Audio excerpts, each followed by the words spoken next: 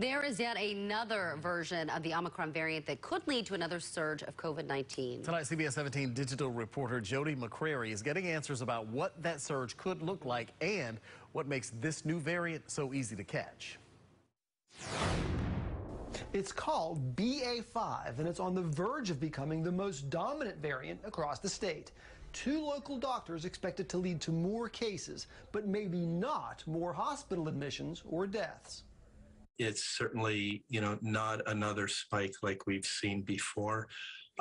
Hopefully that trend will continue.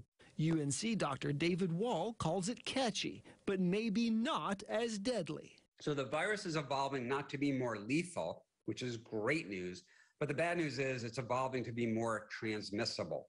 In North Carolina, it accounts for more and more cases each week, from 15% of them a month ago to 38% at the end of June.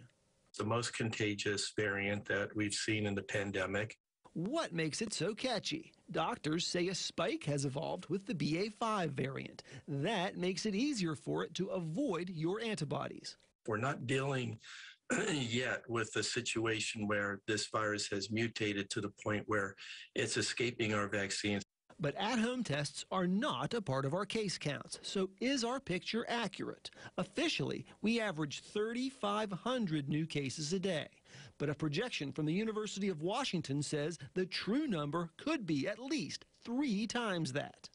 We've always known that we may be underestimating COVID-19 even by a factor of 10, even in the best of times. So it's much, much, much worse right now. We have no idea how much COVID-19 is being spread. That raises yet another question. Why is Omicron producing so many variants in the first place? The doctors break down the reason why in this story online. For CBS 17 News, I'm Jody McCrary.